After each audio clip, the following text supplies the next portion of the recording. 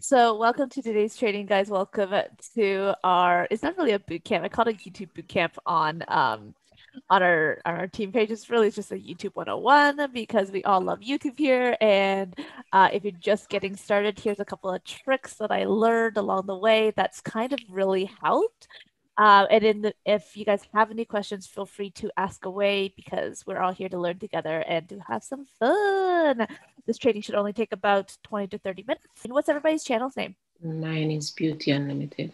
Beauty Unlimited, and just started her channel. She placed her first ever YouTube video up last Friday?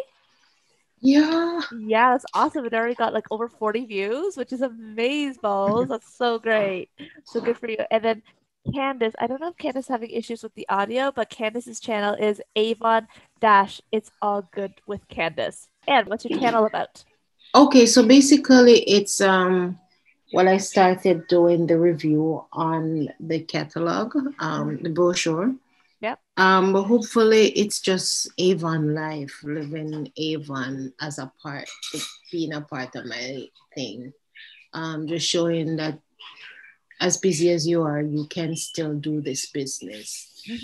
That's kind of because I do Awesome. live a crazy life, so that's Yeah. kind of my thing. No, I hear you. I hear you. Yeah, and that's the beauty of this business, right? It's like just like you said, even if you live a crazy life, if you have a spare 10 minutes, you could, there's things you can do to grow a business online with Avon. So that's really exciting. The main thing about the YouTube channel is that there's a lot of different things that I found along the way that can actually really help save time. And part of that is mostly through your channel dashboards. So with the channel dashboards, and I'm going to assume you guys already know how to get on there, but if we are brand spanking new, oh, Andrew's coming on. The way you do it is if you're on your YouTube channel, you go to your little icon here, click on it, and then go to YouTube Studios right here. Hi, Andrea. And then it'll take you directly to your channel dashboard, which would look like this. So your channel dashboard, it's really, really important to check this on a regular basis. And we're all Avon leaders here, is very similar to checking ARC. I check my dashboard every day because YouTube for me is an integral part of building my business and building the awareness of my brand. So that's why I am literally on YouTube checking my stats every day, if not several times a day. It's become a bit of an unhealthy obsession, to be honest with you. And on here, it'll kind of show you like what videos are doing well, what videos are not doing well. You can go on to directly to check your videos, which is kind of nice because you can see them at different comments, any lives that you've done, which I've done some live streams, but I haven't published anything. I really need to do one. And then once you get to what's called 1,000 subscribers, you get something called a community post, which I just learned that you can actually do scheduled posts on it, which is really cool. So this community post, I mean, it's not very active for me yet, but it's gonna get there eventually. It's just something you kind of have to build. Like with all of our social medias, we do have to build and grow throughout our journey with it, right? And like doing the polls was really fun because I actually got 16 votes. And so people seem to really like the things like the polls where they can easily interact. Sorry, we're getting a little bit of feedback. Do we mind muting? That's me. Sorry. Oh, it's okay, guys. The 1,000 subscribers thing for the post, that's one of the most significant changes, and that's been really fun. Now, the other thing that I want to chat with you guys about is about your channel URL. So I was actually really, really, really, really, really lucky that I started my YouTube channel eons and eons and eons ago. And so if you take a look at the corner up top here, you'll see that my URL is youtube.com/channel dash like that, right? So it's going to be like that until you've hit your first 100 subscribers. So if you have a goal, my first goal would be recommend push hard to get that 100 subscribers, because once you do that, what happens is you can actually custom your URL. And I've customed mine to the Dancing Avon lady. Now I was able to do this before they implemented the big switch, because yeah, they just changed it like a year after, or no, actually a couple months after I relaunched. But having a customized URL is, it looks more professional, but also it's easier to share your channel. But in the meantime, for now, I would suggest using Bitly if you want to have something on like a business card or on I don't know, whatever, like one of your socials, just create a bit.ly. It's also free to you. And I do that for my YXRS channel, which is my vlog channel, which is still under 100 subscribers, but that's okay. That's a hobby channel. So now, couple of things. What's important to have is, I think having a good banner is really important because it just kind of it sets the overall tone of your channel. And the other thing is also having a picture of either of you or your branding or your logo.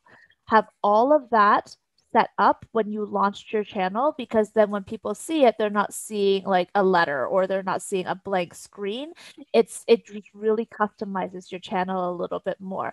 To switch it, you just need to go up to the top here and find that little camera button. You can click on that and you can change your profile picture, your banner image, and this is cool. This is called a video watermark.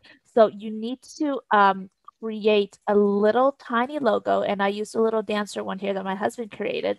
And you can either choose to have it displayed at the end of the video, you can customize your own start time, or you can choose it for the entire video. And what that does, if you go into one of my videos, this is the channel in incognito mode, but if I open it here, let's say onto this video, you see the little logo right there.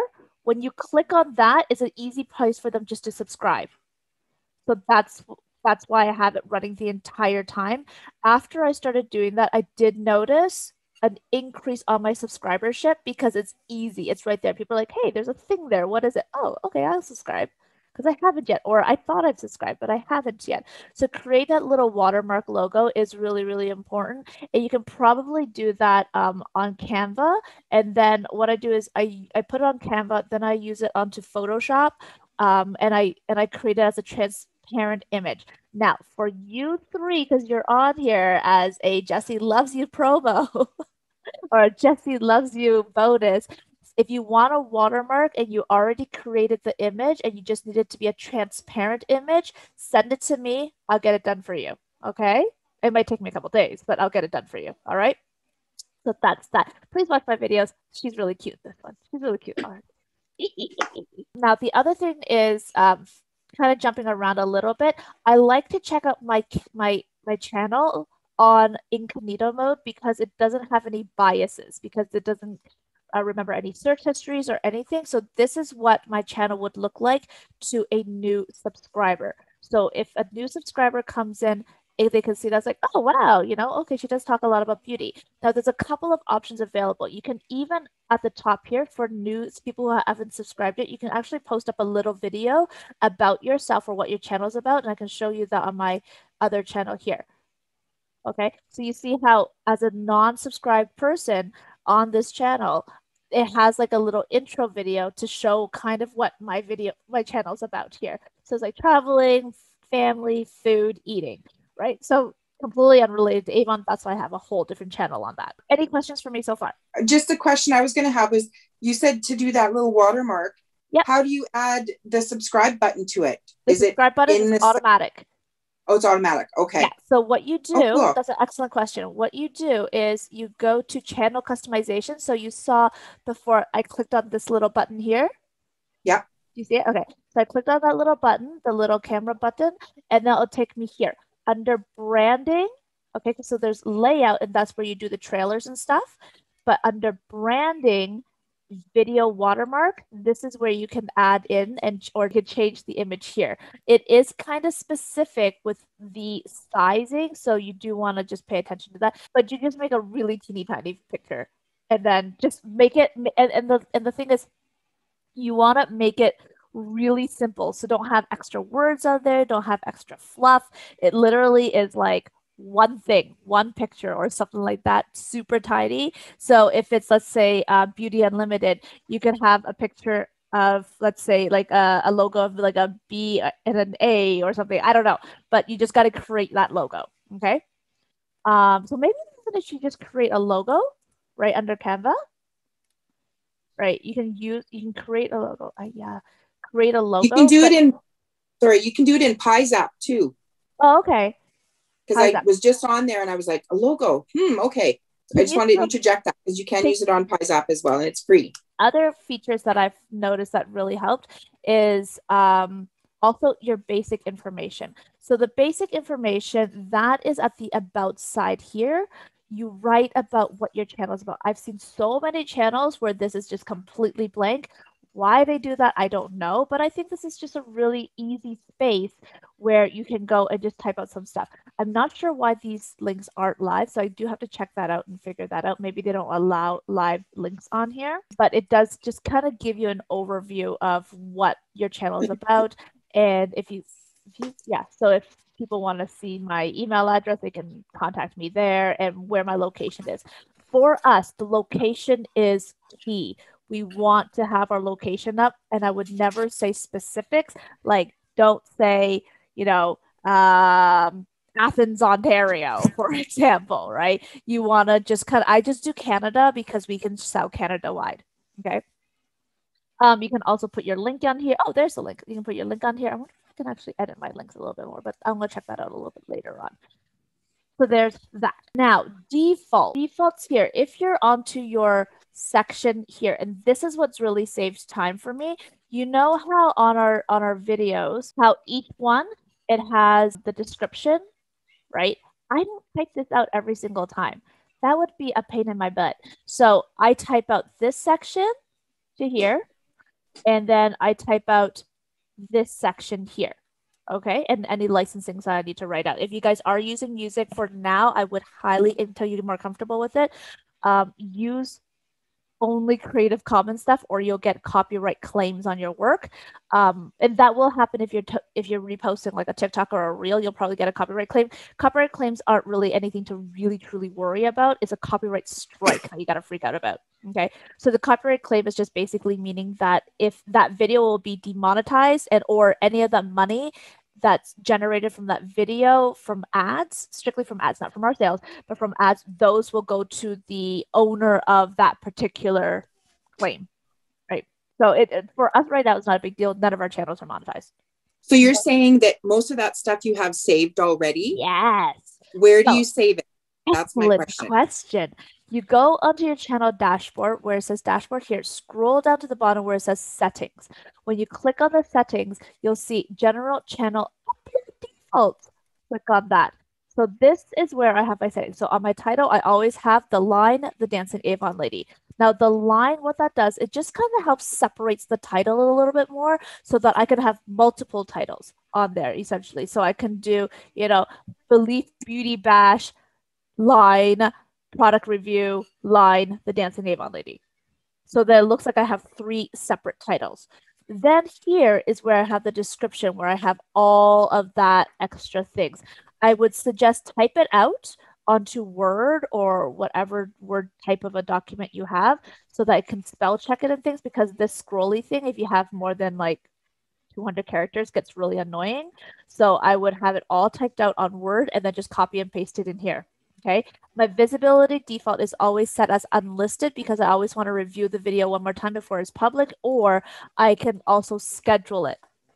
I could always schedule it as well. Okay, now the tags are the other one that's really important to have as a video default. So these are video default tags, and what that means is, one second, okay, Andrea.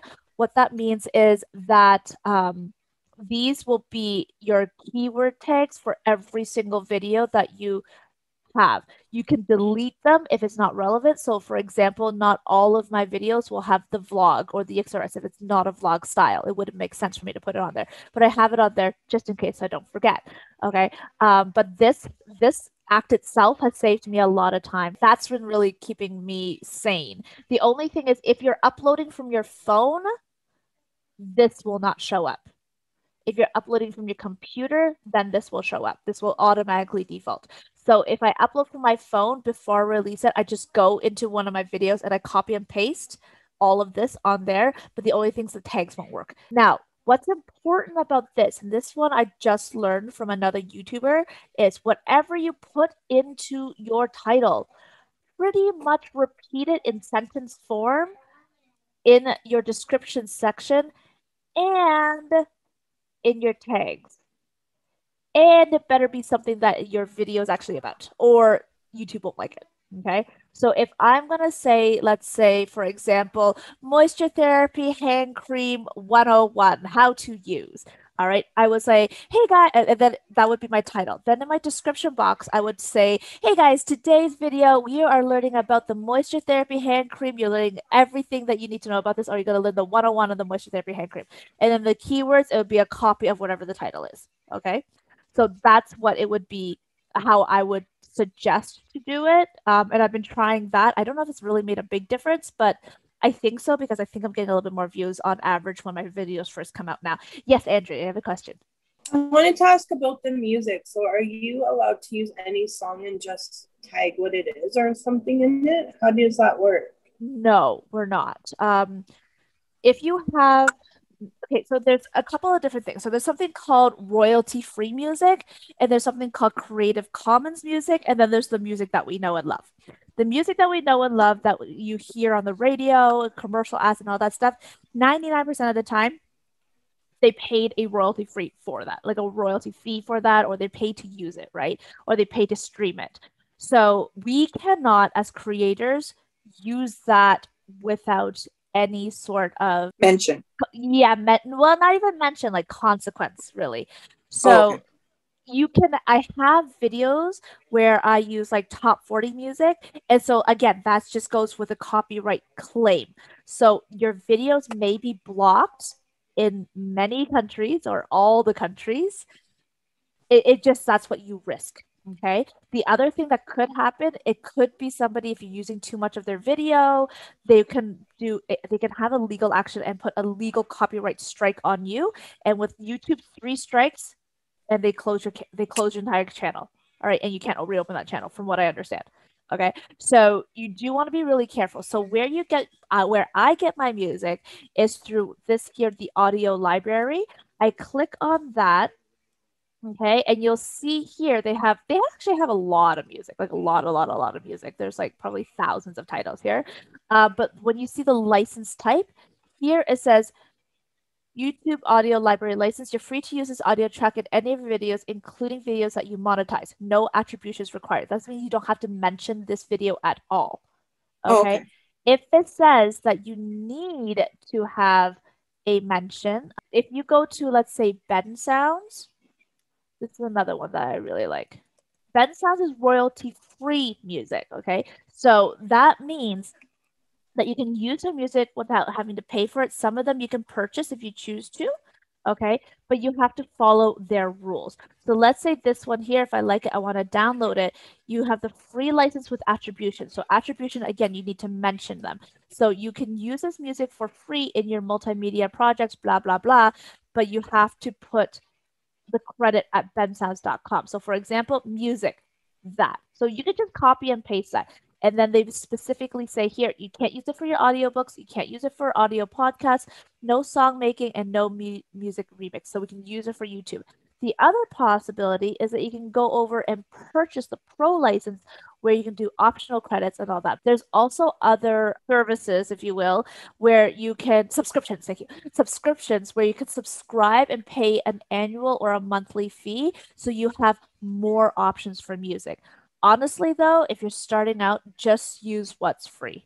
That's always been my rule. Use what's free until free's not good enough anymore, then pay. Okay, because right now it's more of a hobby channel until you get really into it. So that's Ben Sounds. There's a bunch of different ones, like there's freesounds.org, and things like that. And so choose what you want to do. It's completely up to you, but that is what I would suggest. Use what's free until you can't anymore. All right. And I think there's enough up there, honestly, for all the free stuff.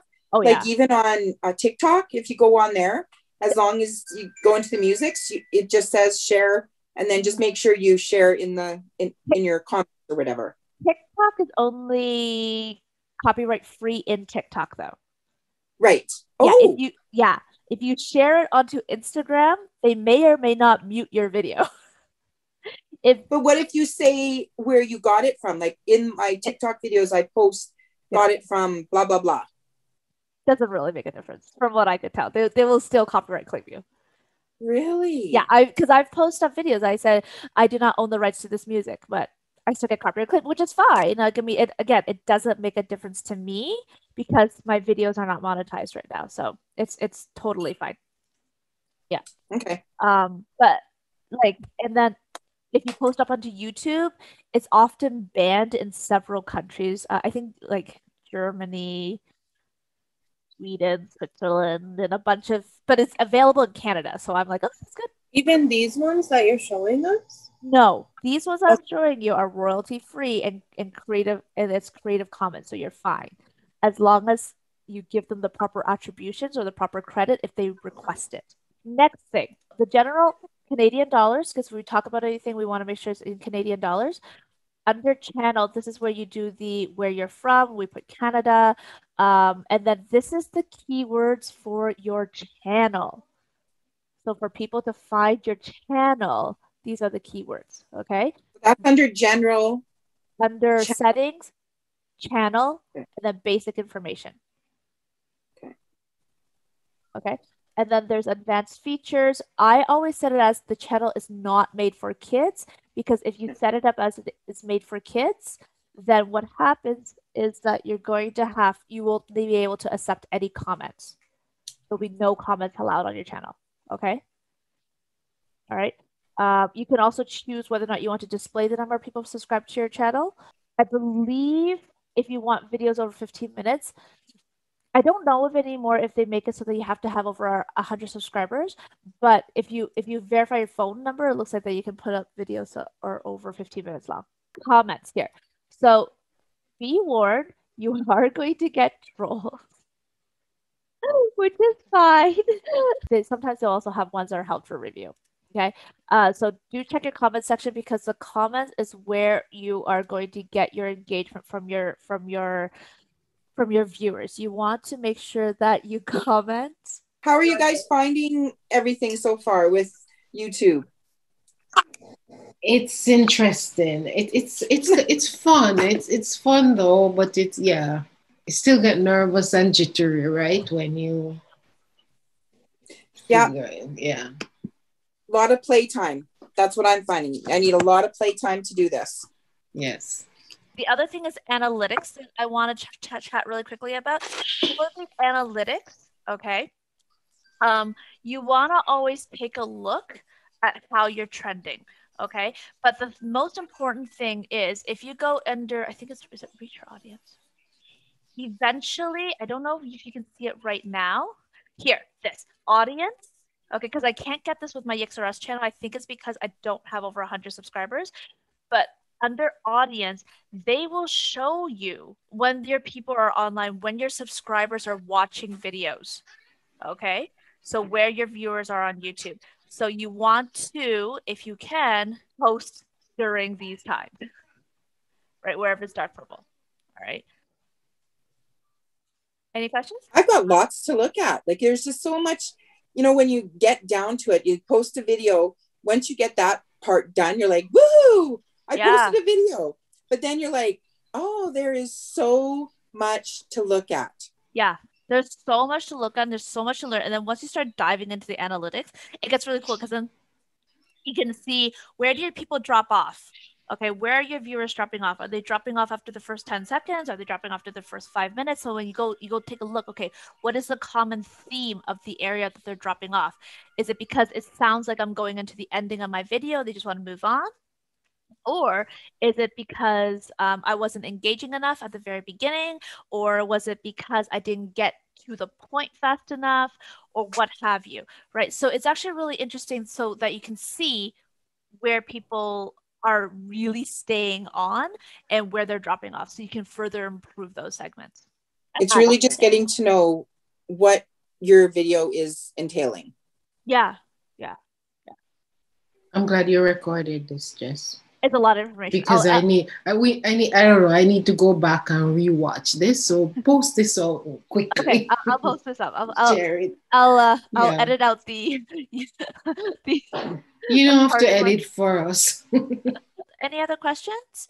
Talent for you guys. First off, do you guys have a schedule? Fridays. Okay. Awesome, Anne. Good for you. The most important thing when you're first starting out, if YouTube is some things that you actually want to grow is have a schedule and make yourself accountable for it. It's like a job. It really is. It has to be like a job where you have a deadline. I found that after I started doing deadlines, I'm much more strict with myself as opposed to like, yeah, it's just another video. I'll do it a little bit later. It's like, no, I have to have a video out on Fridays. I have to have a video out on Mondays, even if it's a short. I need to throw it on there, right? As long as I have something. All right. Part of the thing is quality, part of the thing is quantity as well. When you're first starting off, the quantity is going to be important. And then if you keep it as so that people know when you're going to be releasing out a video, they will be looking for it. So that's one important thing. So the challenge is find your schedule. Decide when you want to post up a video, what time of day you want to post up the video. It doesn't have to be exact, but it has to be right around that same time frame each time, or your loyal viewers are going to be sitting there waiting for a video that does not come. The final thing, okay? So once you have that down, if you want accountability, send it to me. Again, totally optional because you guys are your own beauty bosses, but you can send it to me and I will be sitting there, if I possibly can, waiting for your channel to release that day. That is my challenge. I don't care how long, how short the video is. I don't care what it's about, but make yourself accountable and be brand specific. Okay. That's what. The other thing is also, Kenna's like, she's not as nice anymore. She's Oh, stop it. You're wonderful.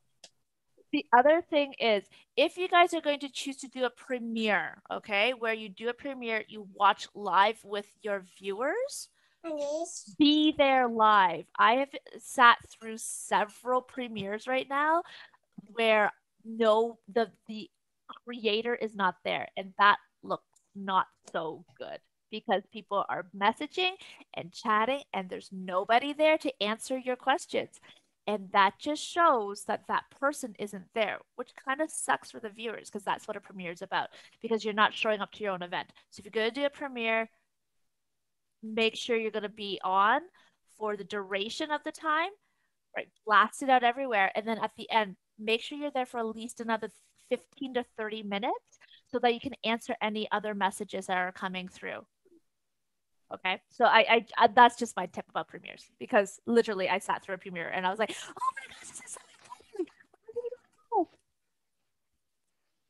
The person wasn't even there, right? Which is kind of like deflating for the viewers. Yeah. So with our content creator stuff, when we were premiering all that stuff, I think I was there, but I don't know nothing was happening. So okay. I will invite you to my next premiere so you can see what happens. Andrea's always on my premiere, so thank you, Andrea. Anne's been on a couple of them too. I think, yeah, you've been on a couple. But I'll try to invite you to my next premiere. And you can see there's a live chat that goes on and there's a countdown and everything. So it's really fun. It's really, really fun. I wouldn't suggest to premiere every single video, but premiere the big ones. So like our collab video, I'll be premiering that one. That might be my next premiere. Yeah. Oh, please invite me to that one. Of course, I will, for sure. All right, guys, that's it. We have 3 minutes left. Any last questions? Amber, she's saying hi to you. Hi. Hi.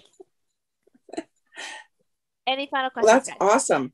No, awesome. Cool. Any takeaways for today that you want to share? Too many. We have lots of work to do. Yeah, I agree, Anne. Lots of homework. Yeah. Always lots of homework. Even like you never stop learning. There's always something to learn. I learned from like other creators. Like it's just so fun. You know, this community is a really cool community. It is. All right, ladies, I love you. Thanks, Jess. Thank you. Thanks. Thank you, Talk to you later. Bye. Bye. Nice to see you. Bye. Bye. Thanks again. Bye, Andrea.